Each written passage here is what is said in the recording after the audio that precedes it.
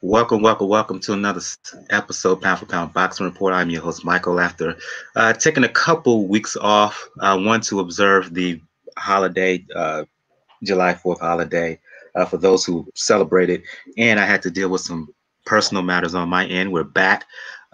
Joining me this week, Gail from Communities Digital News, Daniel from the Inscriber. What's going on, lady and gent? We're here. We're catching up, and there's lots to talk about. Indeed. For those who are new to Pound for Pound Box Report, Pound for Pound Box Report, live YouTube show, podcast, and blog discussing all things boxing. The motto is when boxing is good, we will talk about it. When it's bad, we will talk about it. Bottom line is, if it concerns the sweet science, we will talk about it. If you want to find out all the information for the time being, the blog page is the place to go to, p4pboxreport.wordpress.com. That's the link. You check the top right of the blog page. You will see where to find us all over social media, where to find us on RSS feeds that carry out and distribute podcasts on places like iTunes and Spotify and whatnot, where you can donate. Got a Cash Me and PayPal donation link on the blog page. And last but certainly not least, link to my online fitness page. I am a coach for Beachbody online, BOD. As I said, because of my some hectic stuff that's been going on my end, personal matters. I had been doing my fitness challenges, but I'm going to start that back up for August. Wink, wink, nod, nod, Daniel and Gail.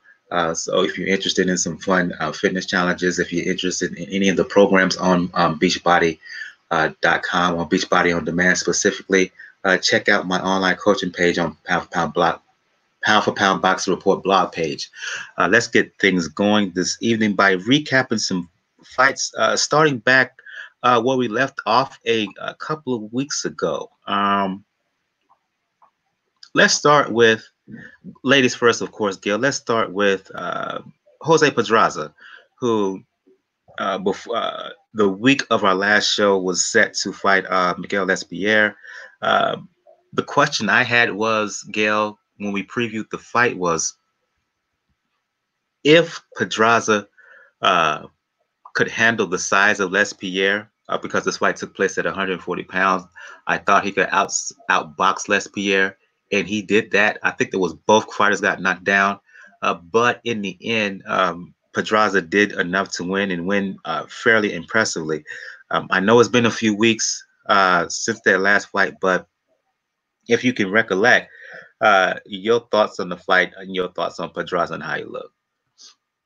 Oh yeah, I can recollect very well. Honestly, I thought this might be a little bit more even of a fight. It didn't really turn out to be. Pedraza showed, the effects of some of his new training, which was a positive. But it wasn't quite, the war we were hoping for. We were hoping, LesPierre had recovered and found himself after being absolutely drubbed by Maurice Hooker. I mean, it was a horrible loss.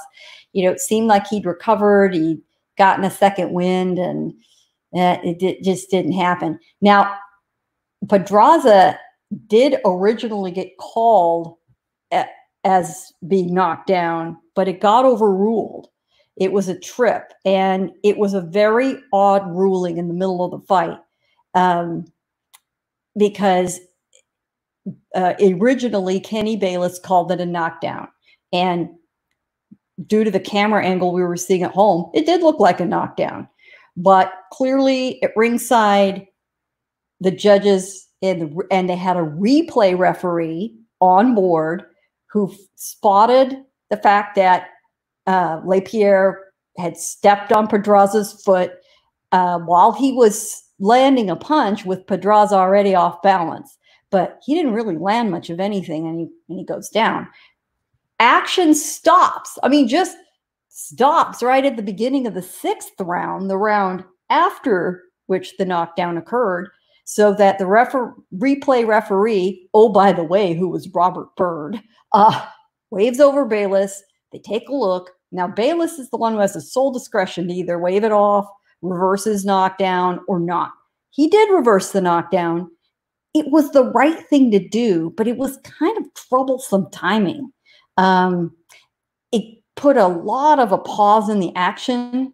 It gave LesPierre a second win because he was getting hammered, pretty badly. So it probably allowed him to finish the fight. I'm not necessarily thinking that was the greatest thing. I think Pedraza probably could have finished him off. But, the truth is no matter. And in these pandemic fights, our expectations are very, very different. LesPierre is a frontline healthcare worker outside the ring. Great guy.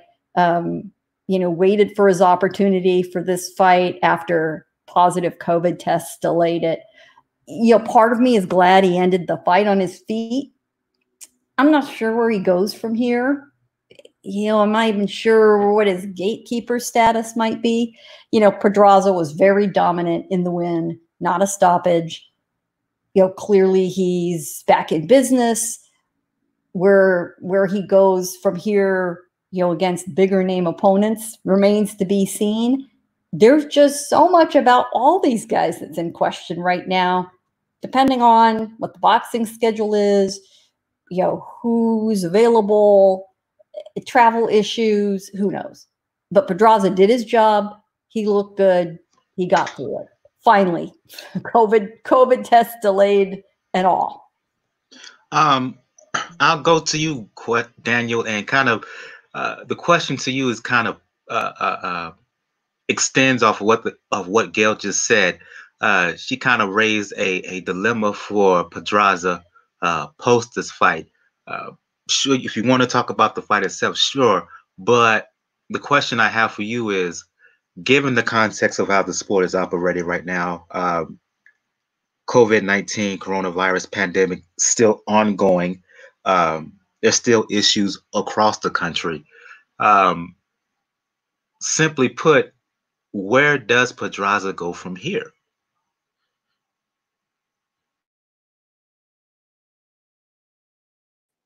Well, first, as far as the fight, we have to, as we read. I know it was the first time we actually saw it in practice, but the replay process has to be worked out a lot better than this. And what's happened, especially when the replay did the wrong result. That was a knockdown, as far as I'm concerned, in that area. But Pedraza did his job, ended earlier. But he did his job. He did what he was supposed to do. He made a major point. He also showed that if you don't have a lot of power in that division, you can still get chin checked. So as far as what he goes into the future, that makes it what's difficult, because would you honestly put him against Ivan Varanchik, Jose Ramirez, even Victor Postol right now? Would you put him against any of those guys and say he will be able to take their punch? No, not right now. Can't say it. The problem is that you really, really have to. Yeah. The problem with the whole situation is we don't really know because Nevada is unfortunately one of the states that is starting to see a rise in being infected with this virus. And when you have that going along with the majority of the country, a lot of these guys live being really higher up, it really puts a dent in with it, because we mentioned there was a couple of other fights too that have happened that we should have seen some other fights, but the virus always keeps involving into it. There isn't much he can do at this stage, but what that can is more time to look at who in the division he can look better against. when it comes into the guys I mentioned. Yeah, I wouldn't put him in the ring against anyone. But looking at some of the second tier guys, maybe third tier guys, you into it, and it can work out at that point. And not to mention the fact that he did pretty well considering the circumstances against Lomachenko.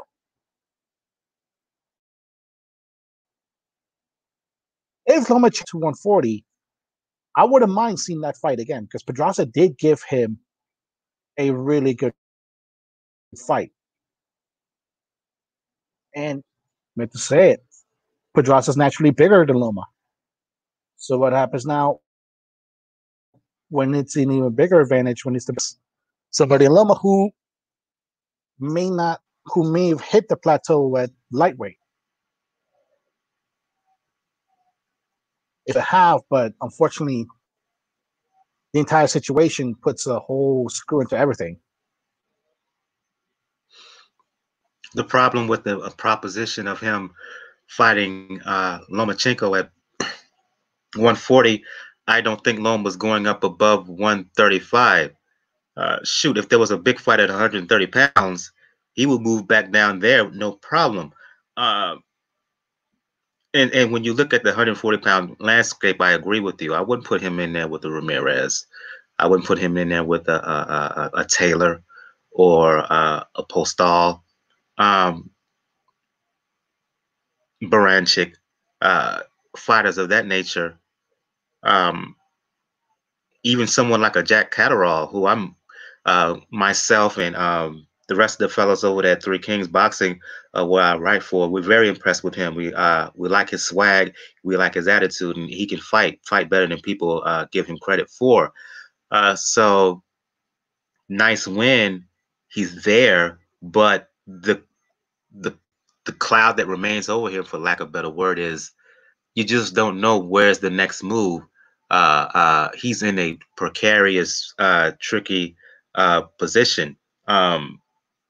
And even if he was to move back down to 135, who will give him the opportunity? Not based on the fact that he's too good or too tough for his own good, but at this stage of his career, would it even be worth it if he was to say move back down to 135? There's no money in there to fight him, so it's a wait and see of where he goes at this point and at this stage of his career. Let's move on to other fights here on the docket.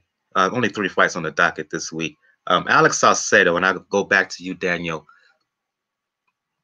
It's interesting. He had that fight of the year, fight of the year, arguable fight of the year, candidate for fight of the year in 2018 against Lenny Z.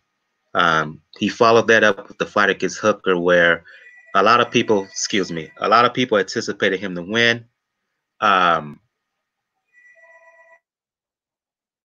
Excuse me, phone is ringing. My apologies for that. A lot of people anticipated him to win against Maurice Hooker. He was the favorite fighting in his hometown, but after knocking down Hooker early, Hooker came on and eventually stopped him. A lot of questions about his defense. He fought Sonny Fredrickson, won by wide margin on the scorecards, virtually won every round across the board. But the question remains, Daniel, yes, he won, but did you see significant enough improvement to say, well, yeah, you can put him right back in the title hunt at 140 pounds?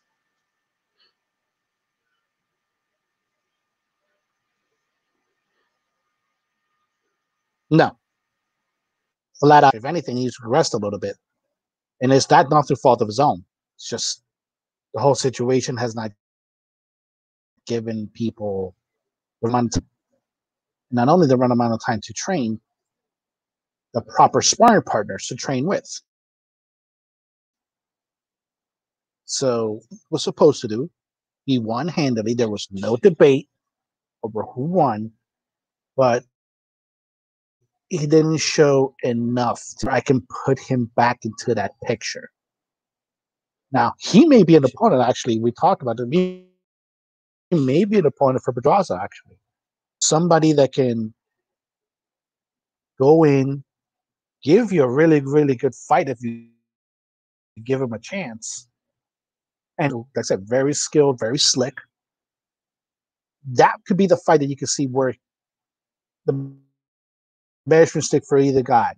With Pedraza's power of 140 pounds, and what Saucedo is, when you can fight somebody with that much skill that you don't have to rely all on just going all blood and guts a lot of times to get things done. So he did enough to win. I can't, but maybe, like I said, the last two people we talked about, maybe they're probably the ideal dance partners.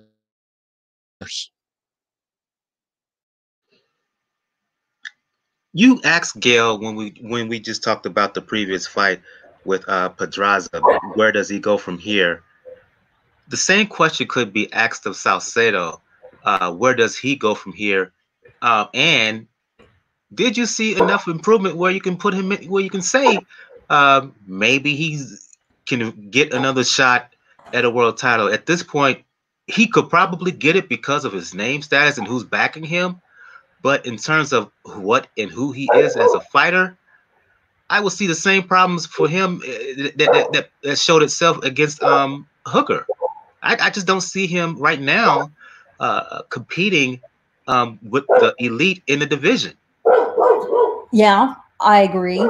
In a regular, perfect boxing world, again, we're in the pandemic universe. The pandemic gets a say, and it limits the potential for opponents. So assuming we're going to go through at least a couple of months of, shut down bubble type atmosphere, no fans, distanced fights, it's a lot easier, makes a lot more sense for Top Rank to keep their opposition matchups in-house. They seem to reward guys willing to get up and fight right now. They're handing them all the business they can. So you're right. Is a Pedraza Saucedo fight ideal? Really? No. But they do match up well. They are both coming off wins. They're both in the bubble. They both agreed to play on this particular platform and playground. So I think, unless I'm pretty surprised by somebody else coming into the picture, I think it's likely to happen.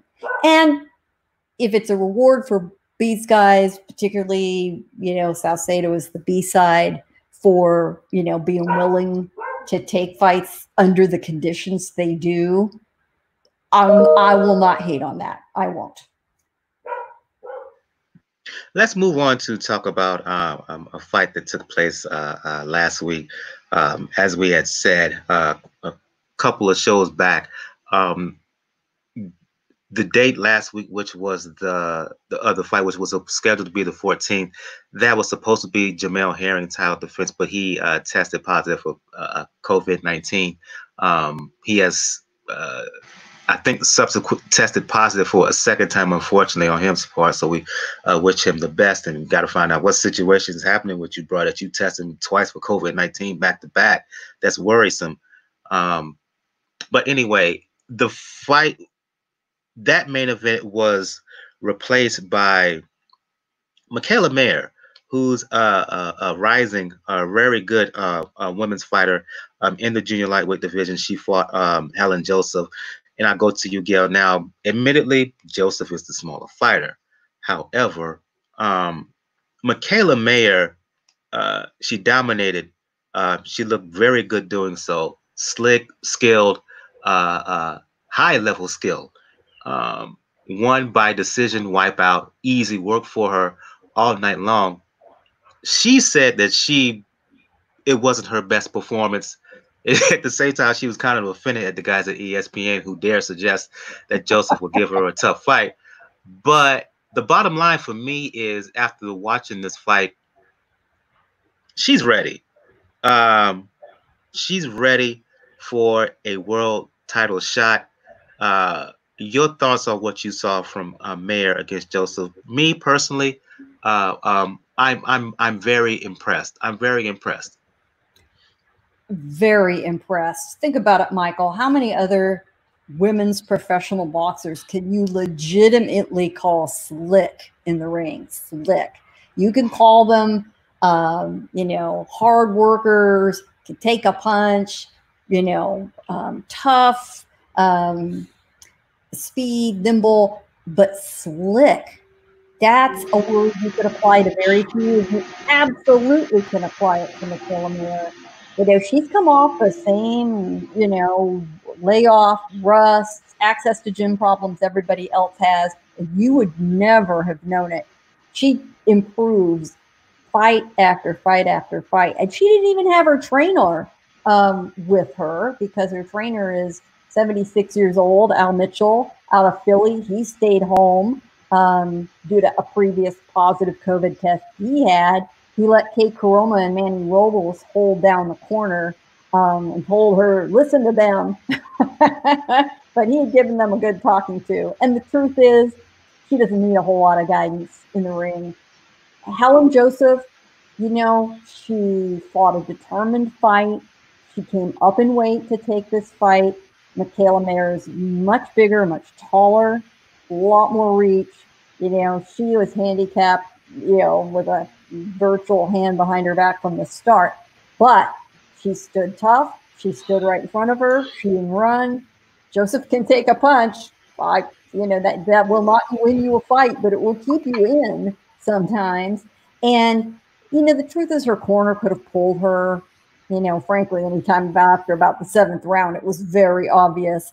She wanted to end on her feet, and she did end on her feet. And I will give her all the credit in the world for that. And Top Rank should reward her with another fight. Now let's move on to Mayer's future. Mayer made it very clear. She has talked to Grandpa Bob. She wants a title fight. And video floated around after the fight card showing Mayer having a phone conversation with Bob Arum after. And he very clearly congratulates her, says great fight, and promises her next fight will be for the title. And Mayer said, I'm absolutely going to hold him to it. She could really take on anybody with a belt. And the truth is, I'm not sure she could come down a division I don't think she needs to. I do think she could go up a division, which is interesting, but maybe not at the moment. Yeah, she's ready to go. She wipes out anybody, as far as I'm concerned. She's not only skilled and slick, as we've said, she's got the steely mental attitude. She's absolutely 100% confident. She comes in knowing she's going to win, and she does win. And that has a lot. And you're right. She got really up in Bernardo Osuna's grill saying, I'm a little offended you thought this would be my toughest test to date. Come on. And then she said, she still has a lot to show. But she then went on to say, in the first round, I knew she was too slow for me. That's all it wrote. Indeed. After the fight, I said I would love to see her in the ring with Terry Harper, who has the WBC belt at 130 pounds. Harper is going to fight Natasha Jonas next month, April 7th, I believe, in England. Harper, I think long term, they're trying to position her to fight Katie Taylor. However, Daniel, a Harper Mayer fight at 130 pounds would be, assuming that Mayer defeats Natasha Jonas, and I think she will, a Harper Mayer fight at 130 pounds, that would be one of the best fights in women's boxing, regardless of division. I see that fight. I smell that fight. I want that fight.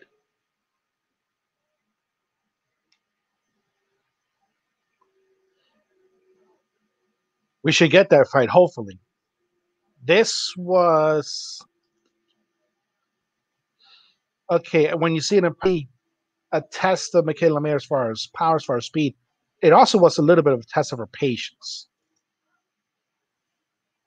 because actually one of the main observations that you see, I think it was Andre Ward when he talked about it during, I think it was in the second round, about his last hit, the fight in the final Super 6 with Carl Froch, and how he had to adjust to how Carl Froch was. And he compared that to what Mayer was seeing right now. She had that Mayer had to adjust to how slow her. And you could tell too, and you could tell that this really tested, and it did a good way, Mikeala Mayer's patience. Because you could feel like this is the big test. You're granted any circumstances whatsoever, but you're now headlining an ESPN card. You want to show out.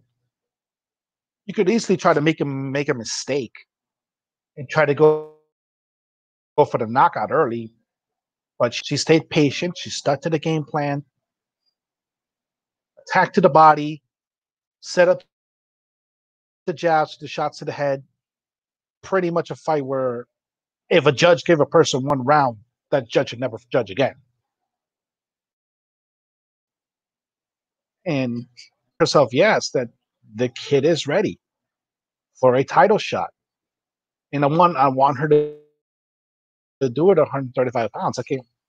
She's right now in that point where she could probably go down to featherweight, but you definitely could see her going up to lightweight in the future in about maybe 1.5 to 2 years. So gonna her to actually be a good way to go, especially now when unfortunately we're not hearing much of Clarissa Shields. Cecilia Brækhus, like we mentioned, that she's not a household American name. And we know what the mess involved that with Katie Taylor. This is the perfect fight for somebody like Mikeala to step in and try to become one of the faces, not the face as far as lighter divisions in women's boxing. This is her opportunity. Indeed. The time is right for her. Excellent showcase performance. Not only the way she fought, but she has a bit of personality. I like her swag. Hopefully, Arum does the right thing. Arum uses her as like a vehicle, a platform in terms of women's boxing. Feature her on more cards because she got it potential. She got star potential, and even if it's not Harper, the fight that I like to see.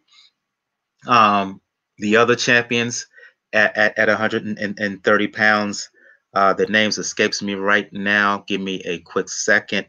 The other champions at 130. The French lady. Yeah, so they are for sure not household names. You've got the WBO champ is Eva Brodnicka, who is undefeated, 19-0. Malva Almadouche. That's her I'm thinking of, Malva Almadouche. And you have a South Korean champion, Hyunmi Choi, is the WBA belt holder. She's a lot younger. The European champions are in their 30s. Choi is 29. She's also undefeated, 17-0. Harper's younger. Harper's young as well. She's younger. She's only like 22, 23 years old. So Harper is the dominant belt holder at super featherweight. She is. She's got 2 of the belts. Although she in theory co-holds with Brodnicka, one of those deals. So Harper's the fight to make. Harper does need to get through her next fight, though. That's not 100% a given over Jonas. So we'll see. But that's the way to go if they're ambitious. But there's some options if the Harper fight can't be made, and then. You do if you're looking upward at lightweight, You have Katie Taylor dominating lightweight, of course. She's the unified champion. Well, she's also in our news segment, so we'll get to it then. Indeed, indeed. And let's move right on to the news segment. Let's move right on to the news segment and mention the aforementioned Katie Taylor. After her bout with Amanda Serrano fell through because of financial beef between Serrano and Hearn. Heck of a substitute here, and I go back to you, Gail, as Katie Taylor. And I wrote about this for Three Kings. Eddie Hearn, he quickly reached out to Delfine Persoon, former champion at 130 pounds, gave Taylor all kinds of hell in 2019 on the Joshua Ruiz 1 undercard. A whole lot of folks believe that Persoon defeated Taylor that night, myself included. Even though Persoon lost, I think it was earlier this year, kind of funky little bout where she was trying to compete for the Olympics or something like that. She's still a viable name, and a deal was struck quickly, and we're going to see Taylor Persoon, I believe in August, a rematch in England. So talk about it, Gail. A lot of people was wanting a Taylor Persoon rematch ASAP after they fought in June of 2019. Circumstances beset. We're going to see it now. Your reaction? I love it. I'm not thrilled about how it came together, but I'm very glad it did. I'm with you, Michael. I'm one of the many people who thought Persoon won and that Taylor got a gift on the cards. So if she wants to write that, she needs to go in and have a rematch and put her stamp on it. And she knew that. We didn't think it happened so quickly. So when the Serrano fight fell apart, Eddie Hearn apparently picked up the phone and said, "What do you think?" And they said, "We're up for it." And boom, they did the deal. And I do like it when it comes together that cleanly and that quickly. I think he was even a little bit surprised. So it's going to appear on the undercard of the White Povetkin card, August 22nd, being done at, Matchroom Square Garden out at Matchroom headquarters in Essex, England. It's an outdoor venue. We're going to start seeing here rolling up cards as Matchroom gets going this summer. And I absolutely love it. Now, Persoon did lose a fight in her nation's Olympic trials. Isn't going to hurt her professional record. She just didn't make the team, and turned out it didn't really matter because there is no Olympic team right now for anybody. So she was ready. She's fresh from that experience. The two can get it on again. And that absolutely was a fight of the year candidate, regardless of gender. It was a brawl. And funny enough, Persoon bounced back from that decision loss with a win over Helen Joseph. So she's loving the opportunity to get what she thinks she richly deserves. Taylor's saying she's going to prove the doubters wrong. All the makings of another great fight. And, we bitch a lot about matchmaking and marinating and people getting hissy fits about, fights coming together and what they want and what they don't want. And we're going to talk about one of those coming up next or soon. This one is right. It turned out to be the right time. It's a great fight. Nobody squabbled. They're just going to get it done and get it on.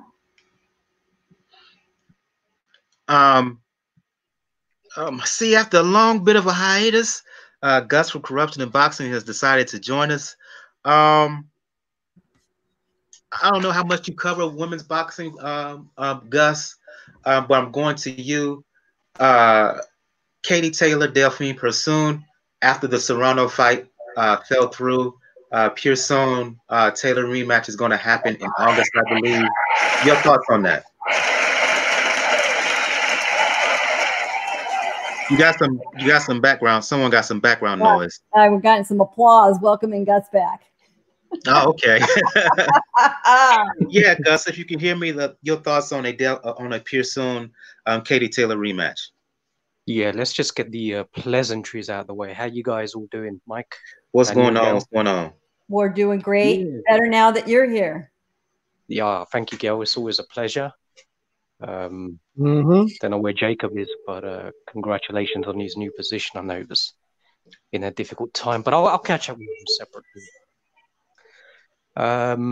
Regarding the fight, Mike, it's a rematch. I think all of us here, pretty much the entire world, certainly in terms of women's boxing, was definitely looking, for an immediate rematch. It would have been better because it was a very, very good first fight, and Katie Taylor may have been. I think you can make a very strong argument. A recipient of of an A-side decision. The matchroom fighter to become undisputed.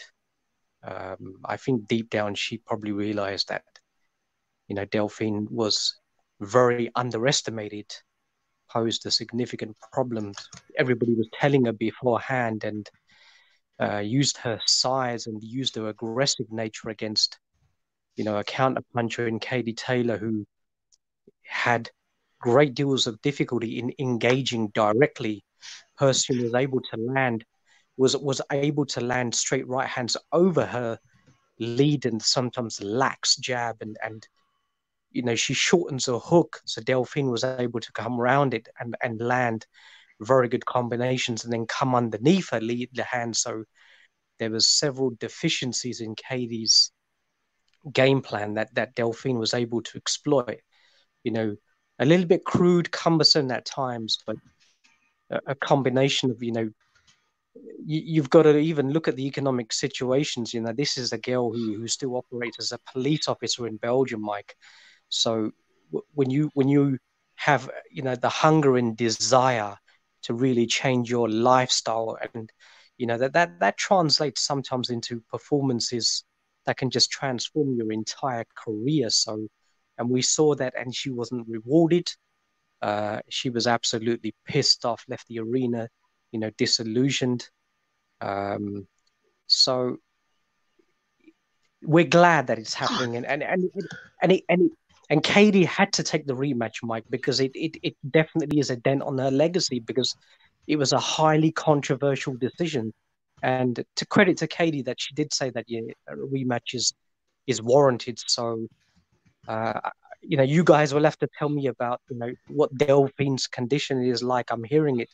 She's been very ill herself, or I don't know how true the anecdotes and the rumors are, but I think it's a 50-50 fight, Mike. Absolutely. I mean, if anything, if there is an unbiased, if there's fair decision-making apparatus surrounding the fight, then I would lean towards Delfine Persoon, Mike. But anything can happen. We don't know. We don't know whether politics is going to come into the equation again. But it's a fight. Personally, I'm very much looking forward to, and I hope Delfine Persoon beats the shit out of her personally. Do you think there's any concern about Persoon losing that amateur bout earlier this year? I think coming into any fight, Mike, momentum is definitely important, but I don't know the circumstances. I didn't even see that bout. I don't know what shape she was in, whether she was just looking for a little bit of activity, given the the current sort of tumultuous period. What sort of level she performed at? Was she just looking for ring rust, or whether there was intensity? You guys will have to inform me all about that. I mean, how did she look? Was she going at 50%, 60%? The problem is we've only read about it. Okay. I've had difficulty finding footage of it. Okay. So I've only read reports about it, how basically Persoon got off to a slow start, Okay. and she just couldn't do enough in the end. It was too much of a points lead for Persoon to catch up. I have been unable to find footage on it, albeit YouTube or even Daily Motion, which always That makes finds sense to low key me. stuff. So You know, that makes sense. If you look at her career, and from my understanding, she's definitely very much a front runner.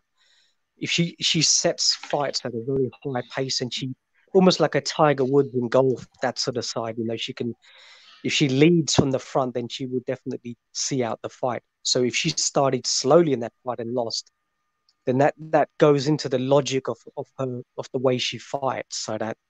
So I can only imagine there must have been a problem if she started like that, Mike, because it's very uncanny, very uncharacteristic for her. I'll go to you, Daniel. Your thoughts on the rematch that we're going to see in August. I know a lot of people who observe women's boxing, they want to see it immediately, but we finally get to see it now.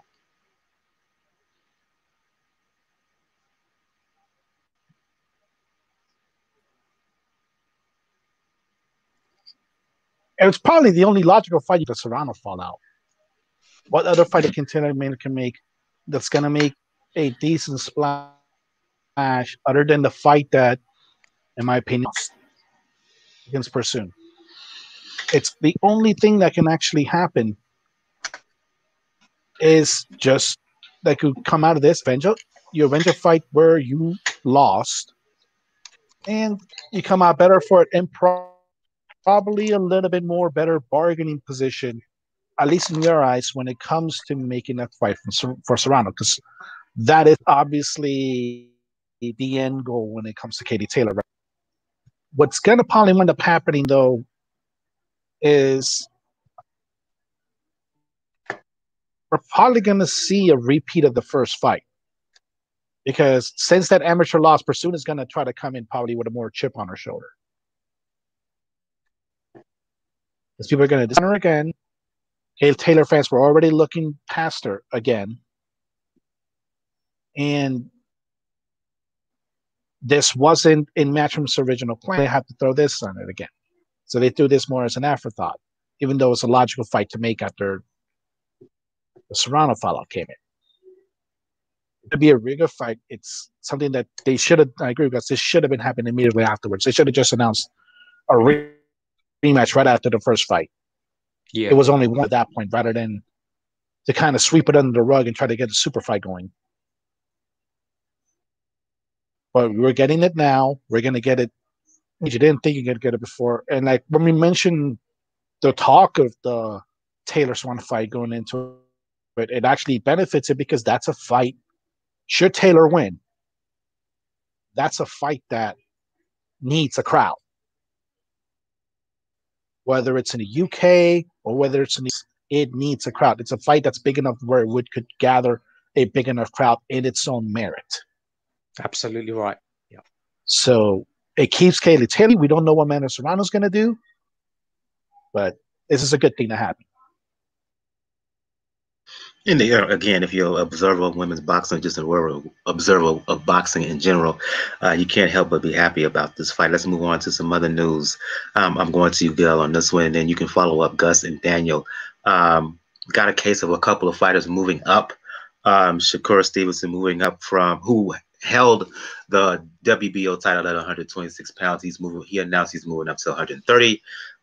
Emanuel Navarrete, who held the WBO title at 122 pounds. He announced he's moving up to 126. Interestingly enough, Navarrete, I think in the new WBO rankings, I think he's ranked up there. Look for him to fight for that vacant title at 126 pounds. And Michael Conlan, who's been campaigning at 126 pounds his entire career, or throughout his entire early career, is now ranked number 3 at 122 pounds by the WBO. So it looks like they're setting him up to fight for that vacant WBO junior featherweight strap. But let's focus on Stevenson and Navarrete. Gail, Your thoughts on both of them moving up? For me, I think it's pretty good timing. You saw Stevenson his last bout. He weighed 131, but he looked filled out at the weight and looked strong. While Navarrete, I think Gus and I alluded to it, his last title defense. We didn't like how he looked. He looked sporadic. The energy was lacking in our opinion in assessing his last title defense. He just looked. He fought in spurts, but so I think his body is calling for him to move up to 126 pounds. So in terms of both Stevenson and Navarrete, Gail, I think the timing is very apt that they decided to move up in weight. It's perfect timing. They are two of the few fighters for whom the pandemic has not really hurt them. They've seized the opportunity. They've been aided by the fact that Top Rank was the only game in town. And let's face it, the WBO has always been very good to Grandpa Bob. You know, it's what Bob orders, right? So it almost feels like a family of brothers where they're all outgrowing their clothes and they're handing them down. They're just handing them down the line. They're going to just hand these belts down the line. It's all very convenient, but nobody's doing something they shouldn't have done. Stevenson made it very clear, even before his last fight, listen, you know, I don't think I'm going back down to 126 unless it's a massive fight. He was having trouble making it. He wanted to see how he felt at 130. He felt great at 130. He looked great at 130. There's no reason for him to move down. So it's good timing. How Navarrete was making 122 as tall as he is and still have that much power, who the hell knows?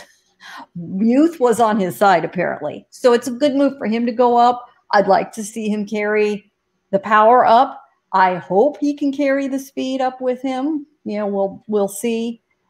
He's so darn talented that, you know, even the tiniest loss either direction is not going to hurt him very much. You know, Conlan's an interesting story. Bob loves him. He draws a great audience. He's very charismatic. He's not in the skill league of the other two. He's just not.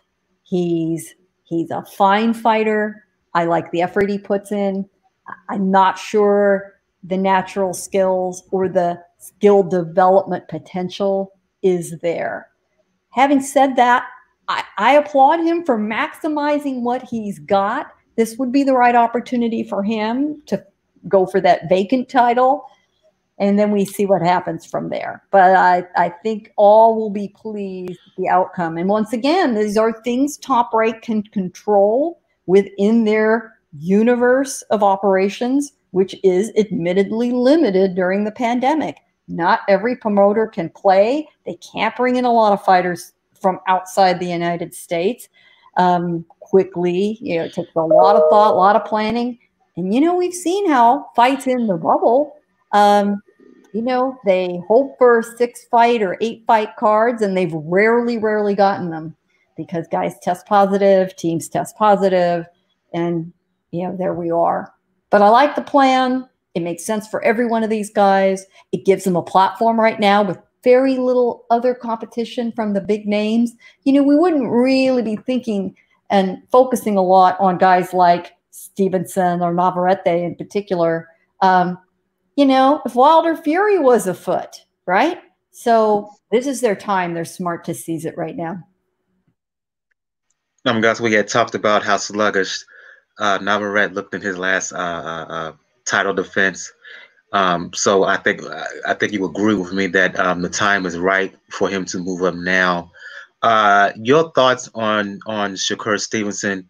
Your views of him as a fighter. Do you think that he's ready to move up and face the likes of a Herring, face the likes of Berchelt, face the likes of Jojo Diaz?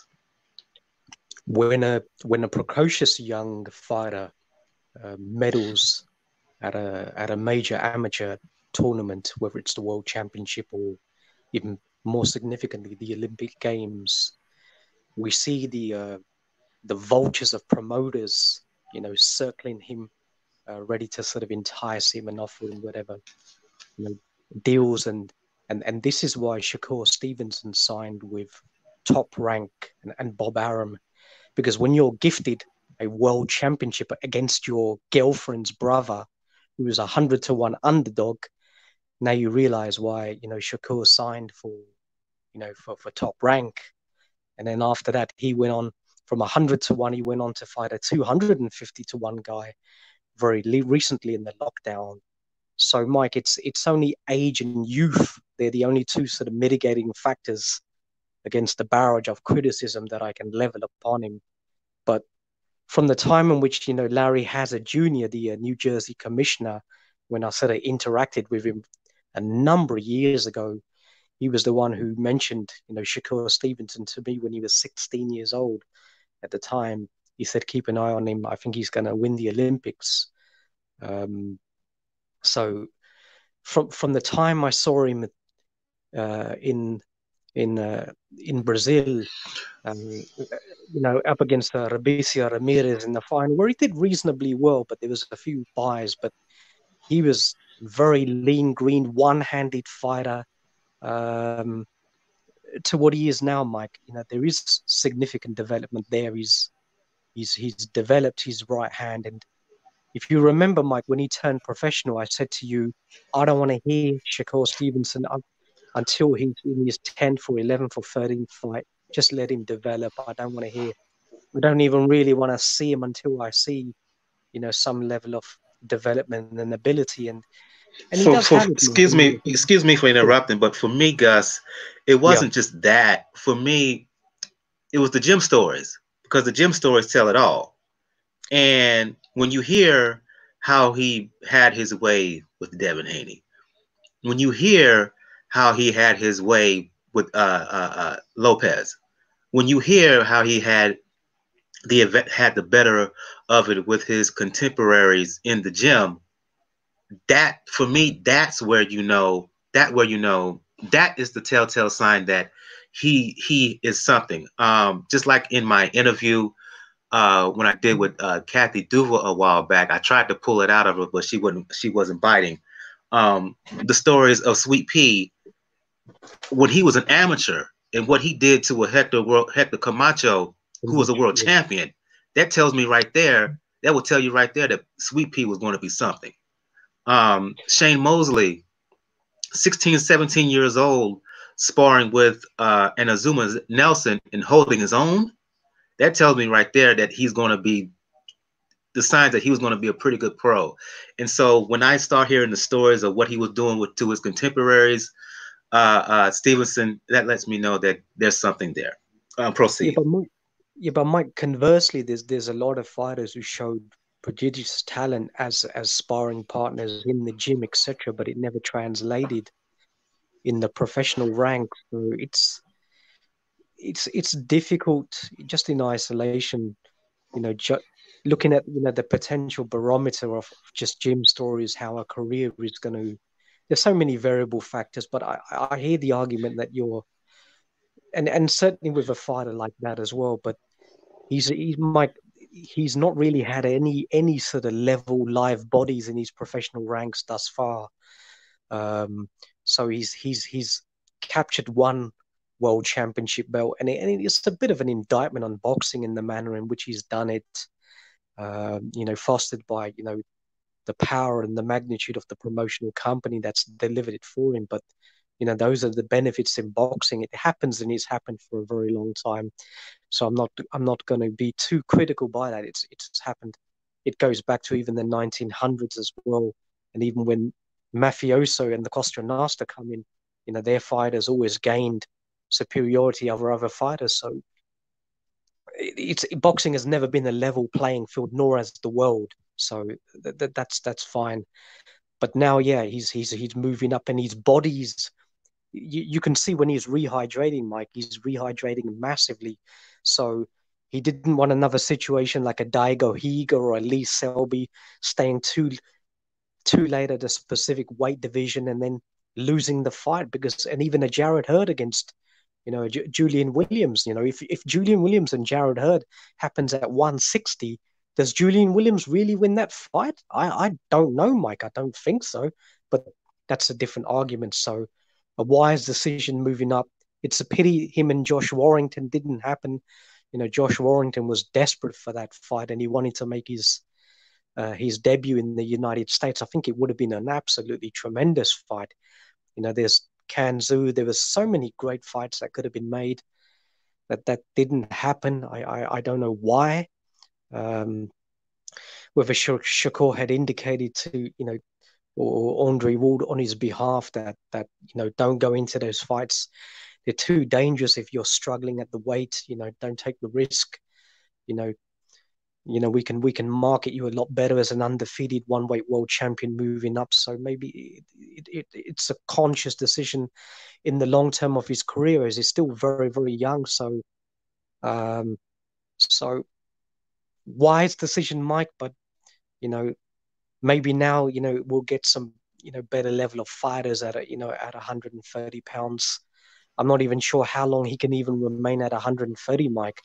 Look at his he's frame. moving up to 135 soon, no doubt about Yeah. it. Your thoughts on Navarrete at 126?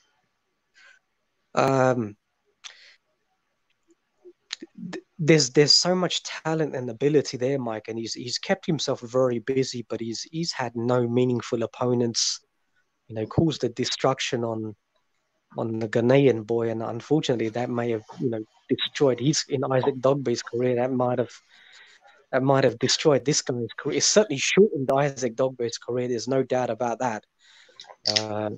You know, if Dogbe has one more significant loss, that could be his retirement at such a young, early stage. I sincerely hope not. But he's got size, presence.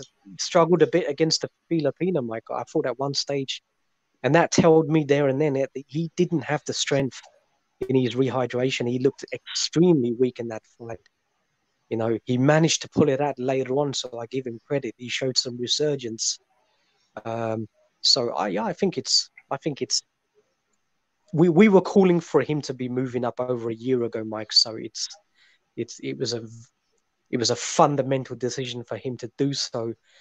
I think he's got the ability to go in the ring and fight against anyone, Mike. And I think I really hope that Zanfer and Top Rank actually do that, because he's very keen on having fights. And I've heard some interviews with him on Mexican TV as well, and he's talked about now that, you know, once he's able to acclimate himself to his you know, a natural weight, then he's looking to fight. You know, he said 5, even 6 times a year, Mike, even up against top 10 level opponents. You know, Ring Magazine's rated top 10 fighters. So his desire is there. If it can be reciprocated by the promoters, then, you know, then we've got a potential gem on our hands. So let's, you know, let's hope that they, you know, that they match him up against good fighters, and he can fight for world championship fights. I wouldn't say immediately, Mike, but I'd say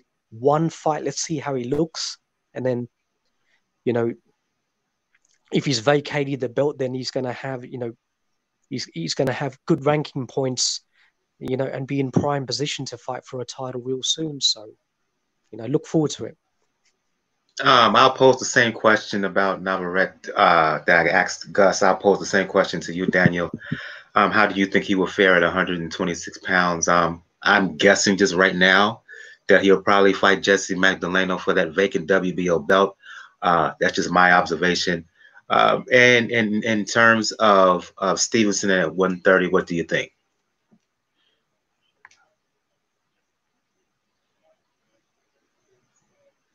As far as Navarrete at featherweight, it works. I thought he was probably going to stay at 122 for the rest of the year because of the circumstances. But moving up now, testing the waters now, it's a smart move in the long run. And setting up a fight with Magdaleno, okay, keeps everything within the Top Rank house. All these moves, if you noticed, have been to keep everything in house. There's a reason the WBO is called Where Bob's Organization, this side of the Atlantic, including the not so subtle move to as far as number Shakur Stevenson, already that one to is put going to Conlon be down at 122 to rank him at 122. Exactly. Yeah, yeah. Exactly. They always set up Exactly. Like I legacy said, that was a really shy move because that.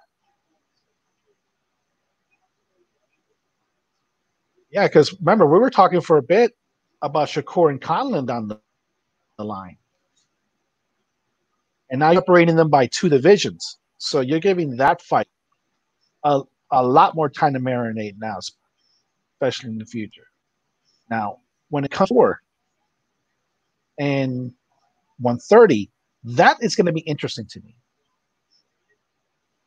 depending on which opponent they pick, because I know he has good skills, so he's smart, but I don't think he's faced somebody with the punching power of Vergil.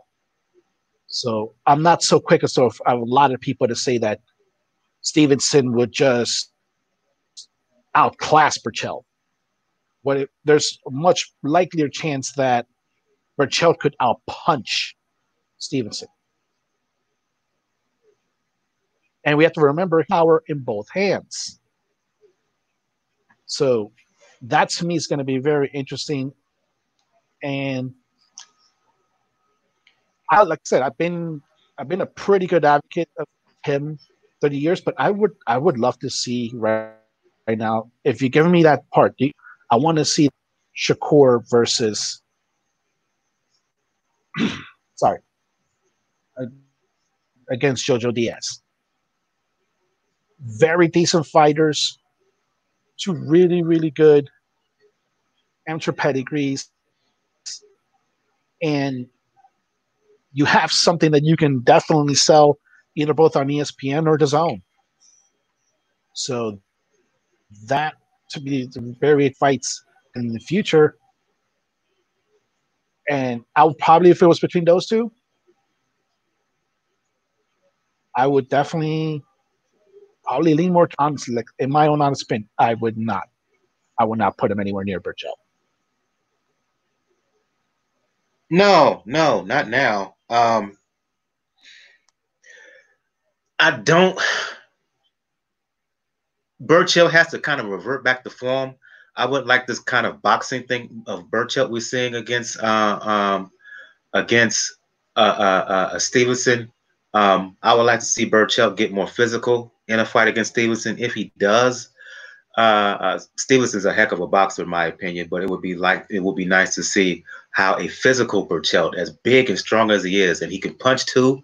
That would be a proper. That would be something that Stevenson has not dealt with at this point of his career, and how he will react to that.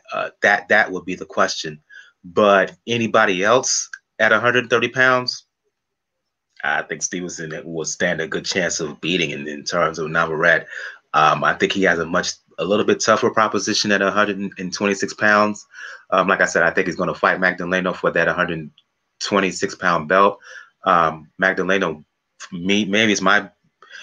I think Magdaleno will give him a tougher fight, but in comparison to the other champions, I would keep Navarrete away from Gary Russell. I think he's the best in the division. Him, Navarrete, and Warrington, or Kanzu, that would be a heck of a fight. I would love Navarrete to fight either of those guys eventually, particularly Warrington. But it's a wait and see.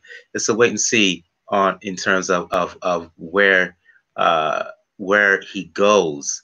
What about Michael Conley? You were mentioning before, they're lining him up. Who against potentially? He's ranked number 3. He's ranked number 3 today. Give me a quick second. Let me look at the ranking systems. Give me a quick second. I would guess. I was hearing it could be this guy. Is it Stephen Fulton? And this Stephen Fulton is actually, his next fight is going to be for the vacant title coming up. It's going to be for that vacant belt, is my understanding. So I could see. Boxer, Mike. Yeah. He's very decent. My comrades over at Three Kings think very highly of Fulton. Yeah, they think he's world championship pedigree. I agree, Mike. Yeah. And I would guess that they're positioning Conlon to fight fight, but certainly a Fulton if he was to win his upcoming bout. He's fighting an undefeated guy. His name escapes me right now, but I could see a Conlon Fulton fight sometime in 2021, no doubt. Yeah. I don't see a very high ceiling for Michael Conlon, like. Not from what I've seen. No, I don't know. No. Explain why quickly. He's a very one-dimensional boxer, Mike. He's very, very easy to predict. I sat down and look at the patterns of the way he throws his punches, whether he does certain combinations at certain times, whether he tends to vary, and there's not a lot of variation. There's not a lot of what fighters call like the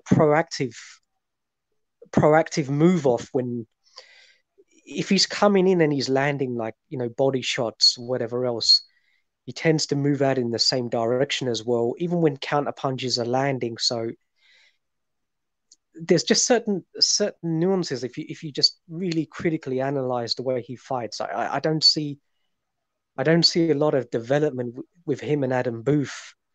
Adam Booth has always worked with those kind of ambush type fighters who lean back and have that quick snap punches, like the way George Groves and sort of David Hay, and the way he's working with this fighter from the north of England at the moment. His name escapes me at 154, from Sunderland, who looks terrible to me as well. Very quick twitch fighter. Oh shit, I can't remember Kelly? his name. Yeah, him. Yeah. This guy is very, vastly overrated, if not terrible in my opinion. But that's another. Yeah, so those are the fighters who don't have like fundamental defensive skills, but they rely on their athletic and their reflex to sort of move out of the way, and that can only survive for a certain thing. Once you start getting injuries in your bodies and you lose that elasticity and flexibility, you've got to transition onto something else. But with Conlon, Mike, I don't see any of that at all. I just see a one-dimensional sort of linear puncher. Has a bit of combination punching at times, has a bit of body punching, but is very easily hit. And when he fought against that Igor Klimas fight, one of his fighters, the young, I don't know whether he was Russian or Ukrainian, a southpaw fighter. The southpaw fighter was able to attack Conlon very easily at times as well. But he never got the benefit on the cards from hardly any of the judges. I don't think they scored that fight properly, in my opinion, Mike. I think Conlon probably did enough to win the fight, but they were just dismissing the amount of times that he was getting hit, and his face was getting busted up as well. So I think he's very easily hit, Mike. And if Fulton goes in the ring with Conlon, Mike, and I wouldn't even say 2021, I think he can go in the ring with him in 6 months' time and beat him. No problem. Interesting. Let's move on to another topic here. It's been a long time since we heard from Gail. I'm going to get her back into the discussion. I know she has to leave in a bit. Gilberto Ramirez, former champion at 168 pounds, long battle behind the scenes with Top Rank. It was recently announced, and I wrote about this for Three Kings Boxing. You can check it out on threekingsboxing.com. His team and Top Rank have agreed behind the scenes to part ways. The question I have for you, Gail, is this a smart move on the part of Zurdo? Zurdo was not necessarily a cash cow, was not necessarily a marketable fighter, but he had the backing of a powerful outlet in Top Rank. Where does he go from here? And now that he's leaving Top Rank, do you think that he could get the big fight, that he can get the big money, that he can get the big opportunity elsewhere? Zurdo's timing sucks. I mean, plain and simple. He's leaving the one promoter in the United States that can give him fights. Not big money fights, admittedly, but at least is out there in the action. And no matter where he goes, all of the promoters are handicapped by the same problems of lack of a gate, the problems of the pandemic, travel issues. A lot of the best guys at light heavyweight are not Americans. That's a problem. But having said all that, having just pointed out all the reasons, it might not have been the smartest thing for him to do. If you've lost faith in your promoter, if there's that mental block, if you're just not getting along, it really is better to leave. Now, it is a really interesting question. Where is he going to go? I mean, is he going to go to PBC? I really don't think so. Maybe he thinks that's a good fit for him. I'm not liking I'd say DAZN. I'm thinking DAZN. I'm thinking Matchroom USA is probably the best choice for him. But he should have a chat with Zanfer. Honest to God. It's certainly a possibility. And here's the irony. Zanfer and Top Rank do a lot of work together.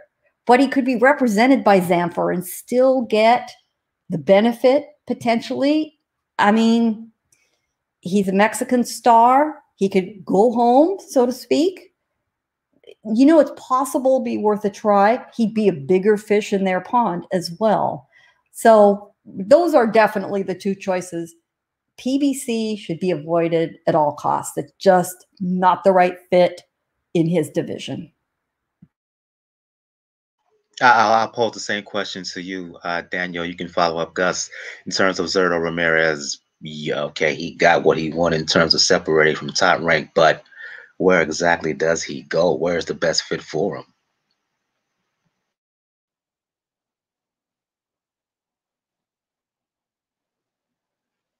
I made my opinion a little bit well known on Twitter. I believe that's Haymanized. I have a feeling that he's probably not going to go to Zanfer. I have a feeling he's going to go to PBC because, amazing enough, PBC is going to start putting on some fights pretty soon, I think. So it's probably a good way for he got convinced otherwise because the only other option is DAZN. That's the only option. And if you're a Zurdo, if the way you've been marketed, the way you have wanted to be yourself against, there's only one fight in DAZN that you want, and that's Canelo. Right now, like I said, we'll probably talk about it soon, but Canelo right now is doing his own little game of musical chairs for opponents in September. So that's the only way to view it. The only option is probably going to be Heyman. He'll probably give him some easy fights to build up, and then maybe try to wedge his way into the light heavyweight picture just to claim one of the belts, just like how he had it for a long time. He had Shakur Stevenson right there. So there's always a way to go in there, but the timing, I agree with Gail, the timing is just terrible. Right now it's just terrible, particularly in the light heavyweight division. There's really not a lot happening, but we kind of knew this has been happening for a while now because, like I said, Zurdo has wanted to become the next Canelo. He's hoped he would market against Canelo. And most of it is his own body of work. He hasn't been able to grab that attention of a Canelo. And he feels that it's Bob's fault. What say you, Gus? Zurdo leaving Top Rank. I think it's a little bit disappointing, Mike. But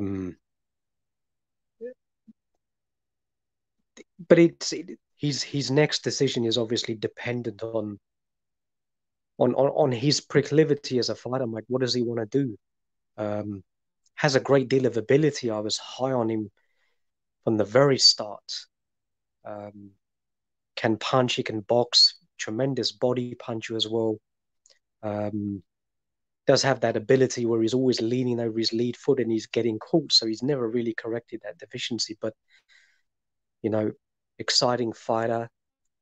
But the career has after capturing the world championship from Arthur Abrahams, you know, he had a couple of exciting fights with the top ranked fighter.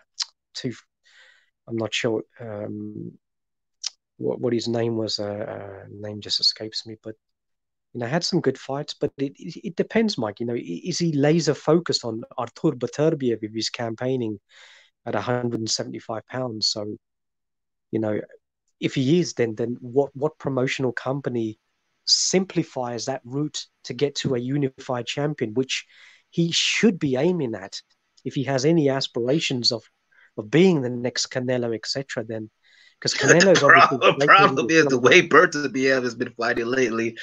I don't want that if I'm his handlers.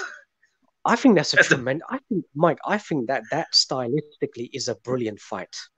People can say, "What the hell are you talking about, corruption?" But I think that I've looked at that fight and I think it's a brilliant fight, Mike. I think with the volume and the boxing ability and the southpaw of Ramirez and his body and his ability to move laterally, because Beterbiev does not have good feet, Mike. He never did have as an amateur. He can be a little bit deceptive and crude, but so Ramirez stylistically does have the ability and he has the volume as well. I don't know whether he's got the power, but Beterbiev, we've seen he's not infallible, Mike. You know, punches have dropped him. You know, the British Commonwealth champion, you know, gave him a bit of trouble with that left hook as well. So Ramirez, you talking about Johnson? Yeah, Callum Johnson. Yeah, who definitely had a bit of snap, and Callum Johnson made the mistake after knocking him down. He wasted, what was it, 14 or 16 seconds without even throwing a punch. Otherwise, Beterbiev could have been knocked out. So I don't know what happened in that moment to him, but that's another. So, you know, what is Beterbiev's situation promotionally? I know he had a lot of problems with Yvonne Michel over in Canada. I don't know whether he's able to, whether he sorted out that correct. Correct me if I'm wrong, Gail, but he's with Top Rank right now. He has a fight coming up against the Chinese guy, Fan Long. I'm hearing it's going to happen in Russia. Correct me if I'm wrong, Gail. I know you're absolutely correct on his representation now with Top Rank.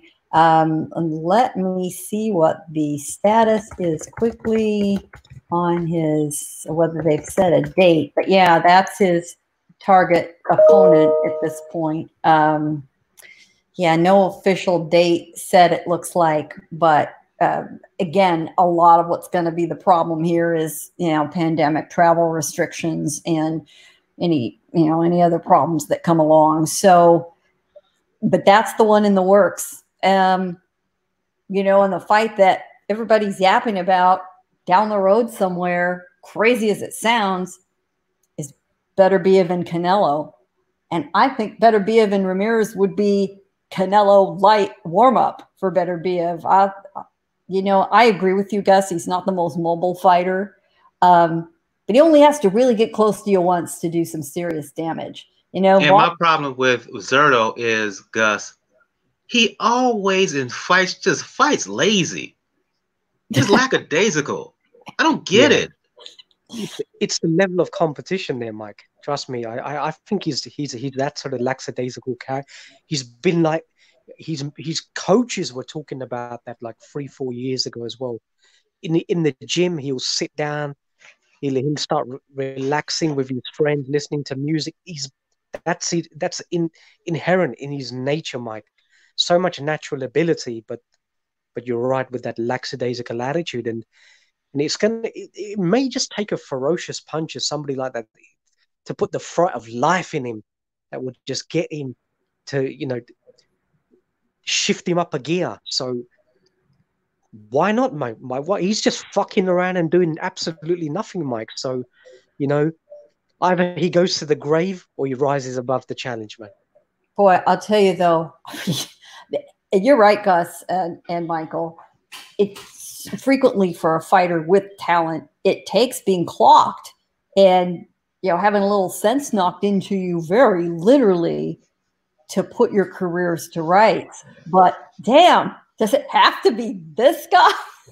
I mean, he pretty much sent Alexander Vostok into retirement.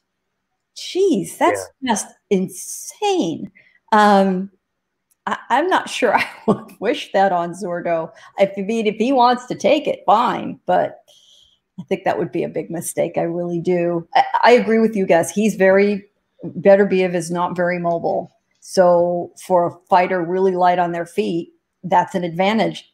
But Vostok moves very well, and look what happened to him. Indeed. Let's move on to a final story here, and this will be a free for all for anybody who wants to talk about it. I'm pleasantly surprised that this fight is going to happen. There's been a proposed WBC lightweight kind of tournament that's going down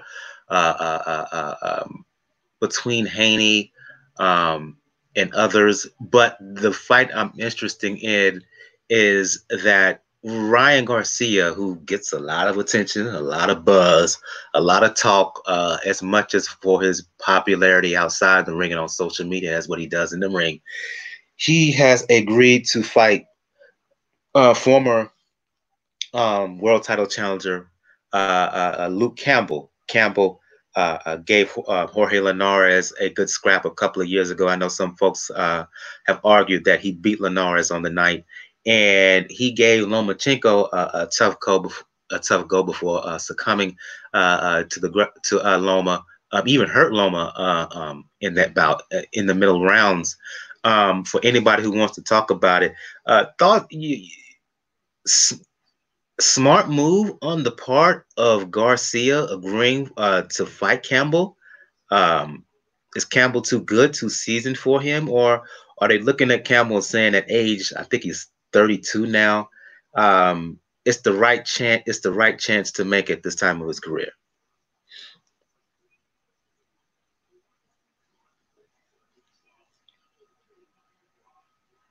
This is for anybody. Go ahead. Okay. I'll start. Oh no, good. Go ahead, Gail. Sorry. I'll jump right in. You know, I think Ryan finally realized he was painting himself into a corner, a very difficult corner where, you know, a lot of shade was going to come down on him. Yeah, I get it. He feels he's worth more money. And he knows he's got Oscar De La Hoya, you know, somewhat of a difficult position. They need him. But, you know, for once, I think Oscar did the right thing when Garcia balked about coming back for less money. And he said, fine, Vergil Ortiz, come on down. And Vergil said, yes, sir. When, sir? How high, sir? That's Ortiz Jr.'s, you know, attitude is, you know, yeah, I just need to know how high to jump and I'm there. And I don't think Garcia liked that too much. And so he sounded off, you know, he is prone to wearing his heart on his sleeve and fighting his battles in public, you know, on social media, like a lot of people of his generation. I also think, however, he has the right advisors and is smart enough. Once his outburst is over, he realizes, you know, the better of it. I think he really does. Then you've got to find a way to walk it back with dignity. And that's the harder part. Being offered the Campbell fight, there's your walk back with dignity. And as late as last Friday, I was hearing Oscar De La Hoya say, you know, yes, yeah, this has been a rough relationship. Hey, I get it. It's repairable. But he's a star. We can make him a star. We know what to do. I've been down that road. Those were all the right things to say. So once again, we're going to see Ryan and Oscar kiss and make up, put together a great fight, you know, and this is one this is one promotional pairing where the pandemic has not been kind.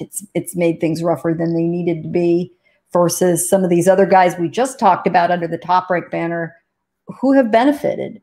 So let's hope that the Zone's first fights here this weekend, which we're going to preview with said Vergil Ortiz, is a success. They follow up quickly with Ryan. Love the idea of this tournament. And I'm sure he was also told, listen, you want that title, you want that belt, you need to participate. We're going to have this de facto tournament. You in? Yeah. Let us know now. And I think he decided to do the right thing. But darn, it was rough getting there. You was wanting to chime in, Daniel? Yeah, I was about to say, when it comes into this entire mess, you knew that one way or another, Ryan was going to get his way, at least halfway, just because of the fact that, like I mentioned, he, via his affiliation with Canelo in his camp, is put Oscar in a pretty weird corner. Now, they called the bluff. Vergil stepped up and ready to go. And he's already said that, I think later on, that if he does good in that fight, if it was quick, if the Canelo card in September comes through, he'll be ready. When you have that going along, you're going to have a very, very good chance to win. Now, as far as this fight, say what people want about Ryan Garcia when it comes to what he does on Instagram, to like being social, a little bit of Flat Eagle. It has led him some track right, because look what the WBO did when he took this fight.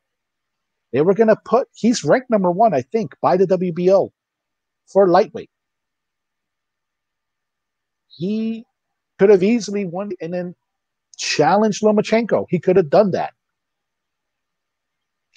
When he chose Luke Campbell, the WBO today just pretty much said, yeah, we're not going to have any tournament right now for a lightweight champion. So there's a little bit of weight behind Ryan Garcia's words. Now, as far as when it comes to him and Campbell's very well tested, very skilled. We saw what he did with somebody like Jorge Linares. The thing is, though, is that Ryan is younger. Ryan does have a little bit faster hands, and he is growing into the power of a lightweight. This is going to be a very, very fun fight. And if you get that fight going, suddenly that potential matchup you could have had with Lomachenko, if you chose that WBO route, looks a lot more amazing now. You're also then carrying another belt.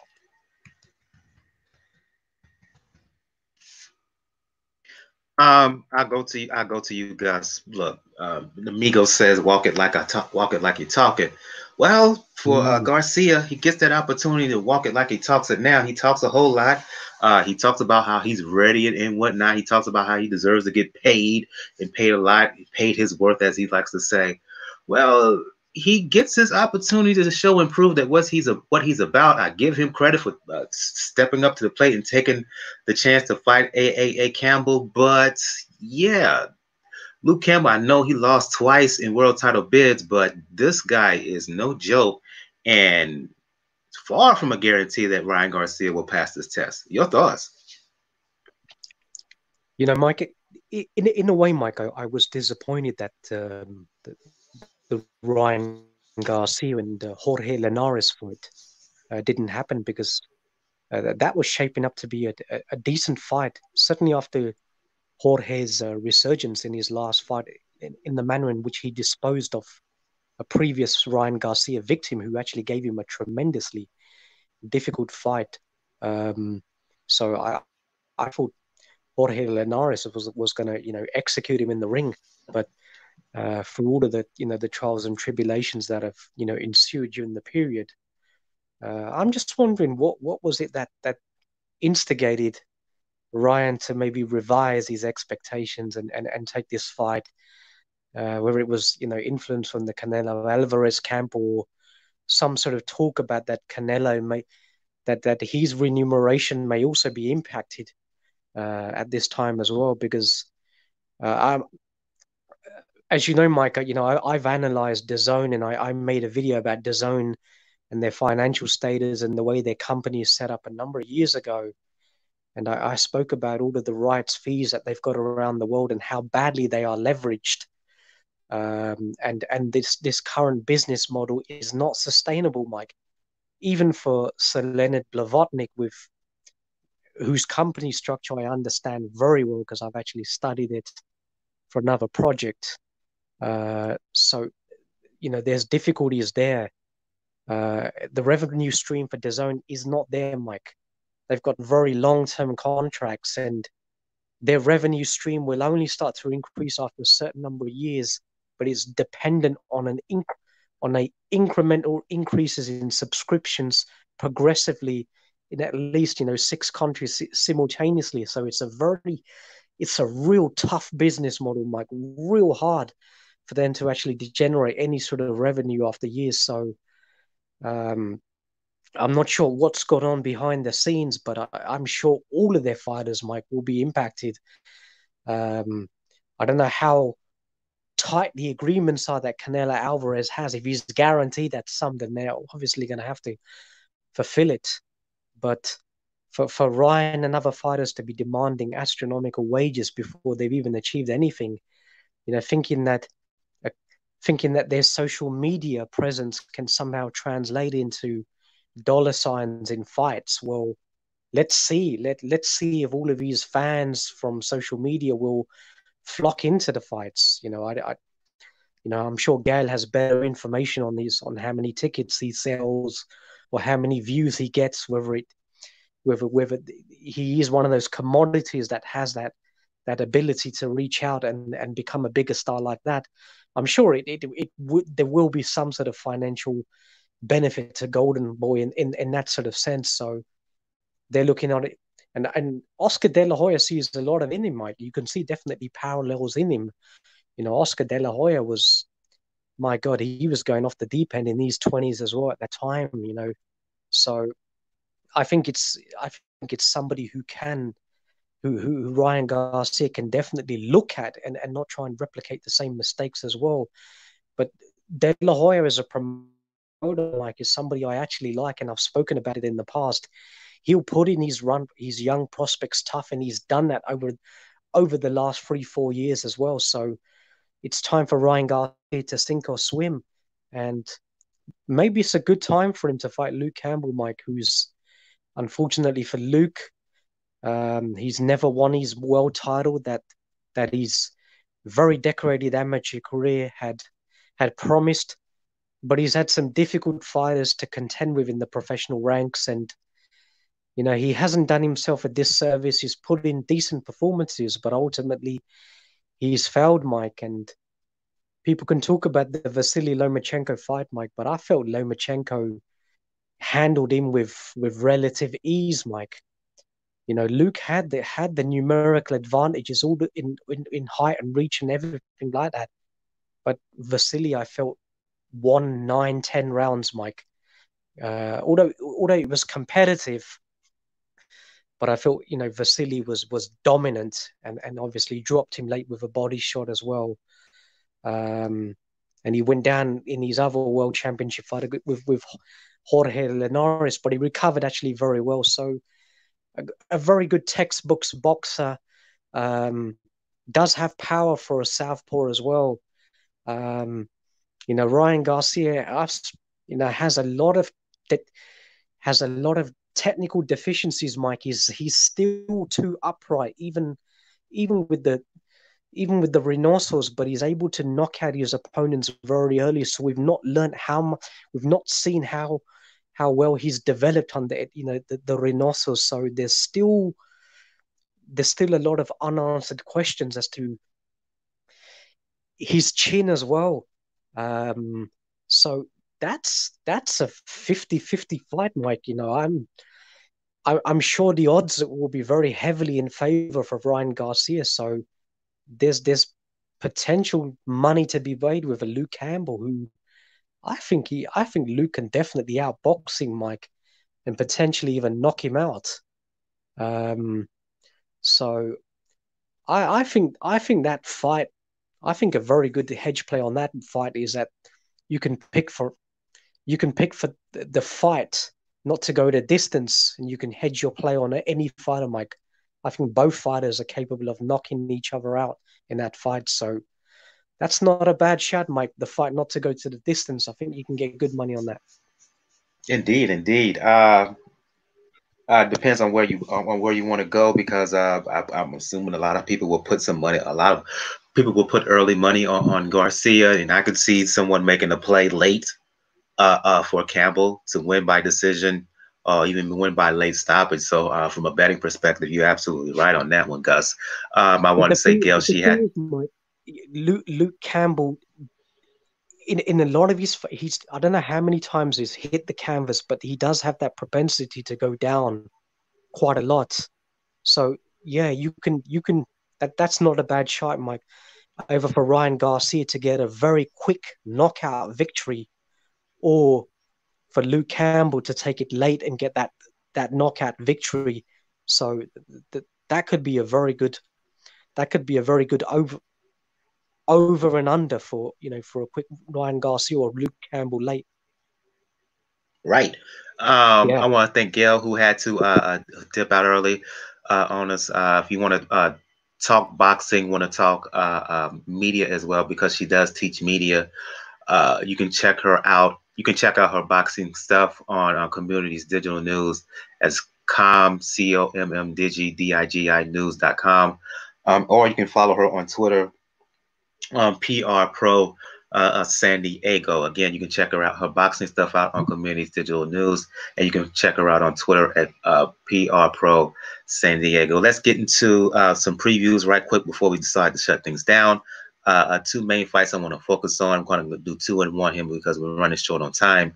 Fights that's happening tomorrow, which is the 21st. We're recording this live on July 20th, as well as later on in the week on the 23rd, I believe it is.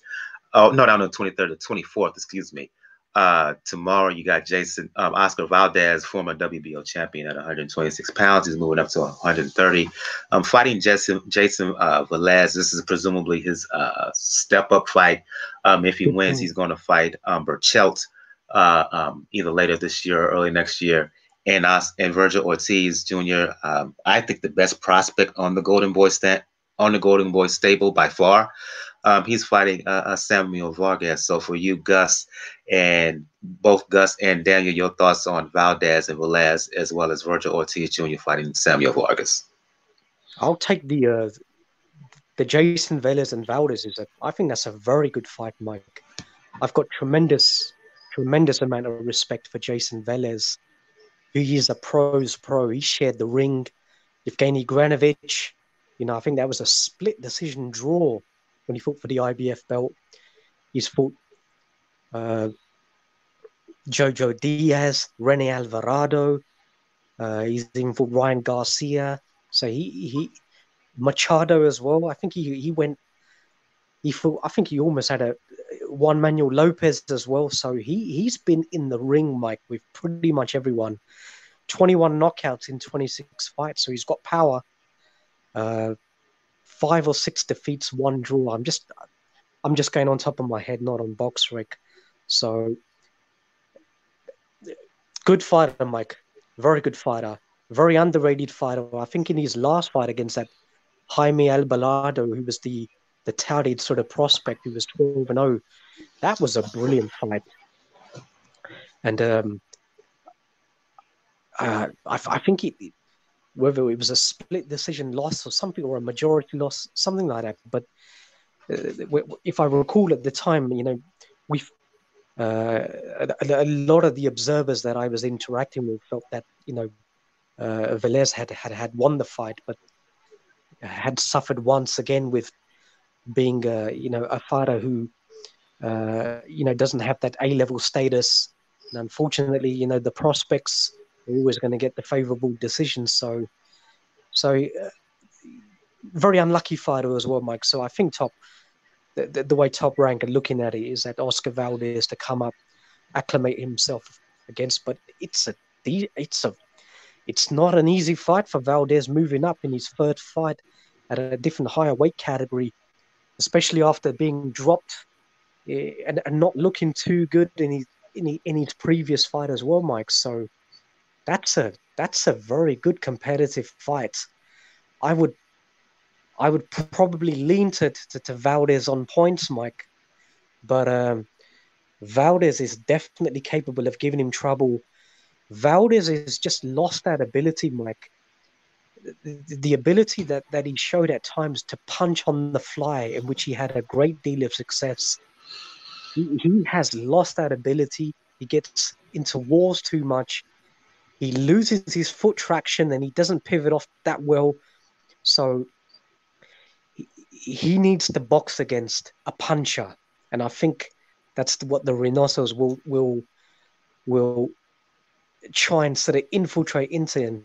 That he's up against potentially a dangerous, and it's a Mexican-Puerto Rican showdown. So Velez will definitely be up for this fight as well to cause an upset. So, yeah, I would lean to Valdez on points, but I give him credit, mate. It's a good test at a new weight as well. So I think it's a good fight for boxing fans to have in this lockdown period. I'll go to you, Daniel. Since Gus kind of gave a really extended breakdown of Valdez and of the Oscar Valdez fight, I'll leave the Victor Ortiz fight up to you. Your thoughts on Ortiz and his fight against Sammy Vargas, excuse me. It's a good test for Vergil. It's a really, really good test for Vergil. We have to see at a certain point whether he's good. And particularly in welterweight, where you know it's currently stacked right now, it's make a lot of sense for him to make a fight. St. Vargas is a decent opponent to have. We know he's been tested, but now it's time for him to prove it up. Like I mentioned before, when we talked about Ryan Garcia, if he does well and the September goes through, if it goes through, Vergil plans to be ready. So it's trying to keep him now more active and build up his resume, because I think almost all of us were in agreement at a certain point. Last time I think we all talked that if out of the prospects that Golden Boy has, to be the better prospect. Oh, no doubt about it. Probably has more upside by now. So this is a good. Oh, no doubt about it. In my mind, Daniel, Vergil is more than Ortiz, ready, and it's Ortiz and it's Rashidi Ellis. In my opinion, then is Ryan Garcia.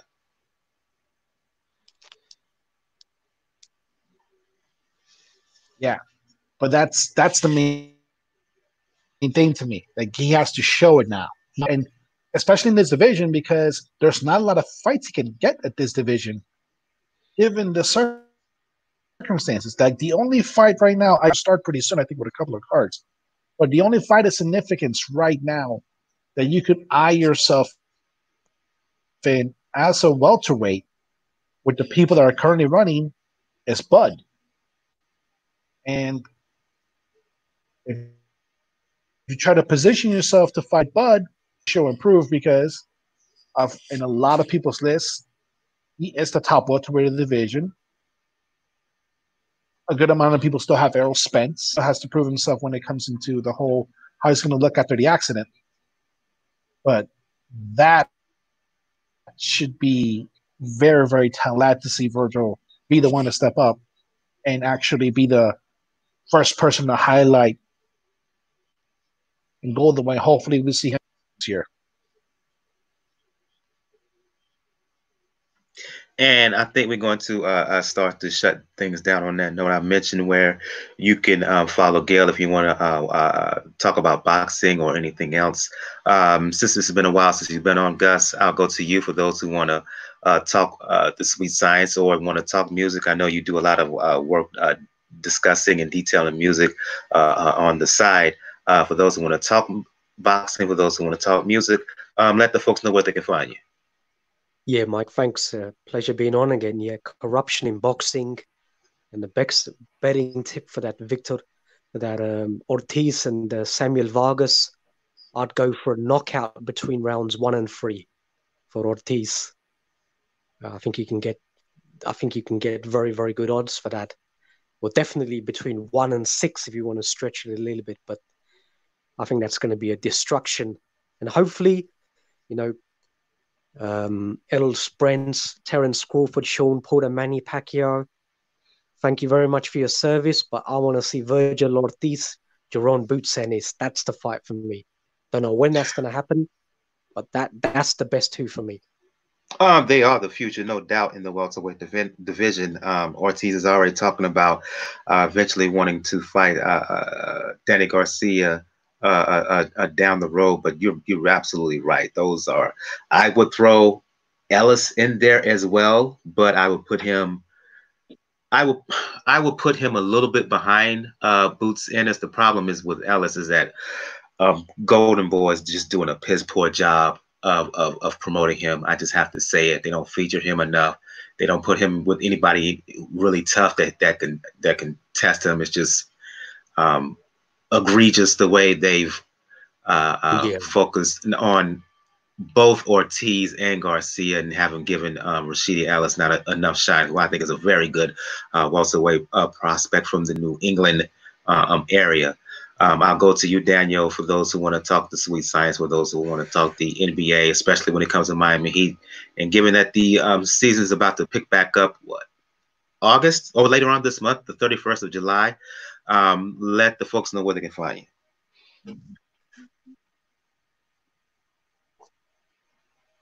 Yes, folks, you can find me on Twitter at RockstarNet or WKUZ99. Opinions said with the NBA coming up, the big thing that's coming into it right now with the Heat is what's going to happen with Jimmy. He has petitioned to have his name be blank in the jerseys. What the initiative of the NBA is doing this year, saying earlier that the NBA denied it. That has been refuted, and now we need to see what's going on in that area. But we'll see how the season goes as long as it lasts, because unfortunately this thing is still in Florida. Yeah, in Florida, particularly Central and South Florida, is really becoming the epicenter of this COVID-19 virus. And yeah, that's really unfortunate. And I'm wondering how they're going to sustain keeping everyone safe down there, given the rising numbers in that state, not just the rising number in that state, but the foolhardiness and the ridiculousness of the governor down there, who I don't know what the hell he's doing. For those who want to talk boxing, for those who want to talk music, fitness with me, you know what it is on Twitter, Brother JR at Brother JR76. As I stated earlier in the show, for the time being, if you want to check out all things regarding Pound for Pound Box Report, you can look for the blog page, p4pboxreport.wordpress.com. As I said, you can check the top right of the blog page. You can find where to find us all over social media, where to find the podcast, where you can donate, the links to my online coaching page. And also, if you want to check, I'm also a writer for Three Kings Boxing. You can check out my work there on threekingsboxing.com. I submitted something earlier today. You may be interested in this, Gus, but the Julio Cesar Martinez, his bout with McWilliams on Royal has been postponed for the time being, as Martinez has come down with a throat infection. And hopefully is postponed for now. They hopefully will try to have a makeup date for that bout in September. Kind of a missed opportunity for Martinez. Yeah. first U.S. card for DAZN. He was going to be the headliner, and for me, it was going to be a setup for what Eddie Reynoso and Eddie Hearn hopes to be a big 2021, which would include him trying to unify possibly against Muthalane and then possibly move up to 115 pounds. They're already talking about him moving up and fighting the likes of Estrada and the likes of Chocolatito. So they got big plans for him, and this would have been the jump off for all of that. So yeah, I want to thank Gail, who joined us earlier. I want to thank Gus from Corruption in Boxing, Daniel from the Inscriber. I am your host, Michael. This has been episode 292 of the Pound for Pound Box Report. On the next episode, will we do a recap of Ortiz, Vargas? We will do a recap of Valdez and Jayson Velez, and we will do a preview of, excuse me right quick, we will do a preview of maybe take a look at some fights happening in the UK. Sam Egerton, he's fighting over in the UK. James Tennyson fighting Gavin Gwynn, that fight's happening in Essex over on Sky DAZN. And on the 7th, we mentioned Terry Harper, and when we was talking about Mikeala Mayer, I would love to see Harper fight Mikeala Mayer.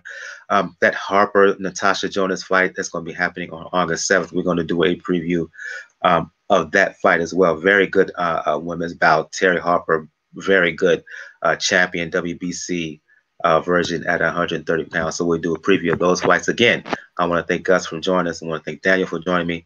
I am your host, Michael. Episode 292 of Pound for Pound Box Report. Everybody have a good evening, good night, and a rest in power to excuse me right quick, rest in power to, oh, my name escapes me, excuse me right quick, rest in power to Congressman John Lewis, rest in power to Reverend C.T. Vivian, who passed away on July 17th, two pioneers, particularly when it came to the issue of civil rights. So rest in peace to those two legends. So episode 292 of Pound for Pound Box Report. See you next time. Everyone have a good evening. Good night.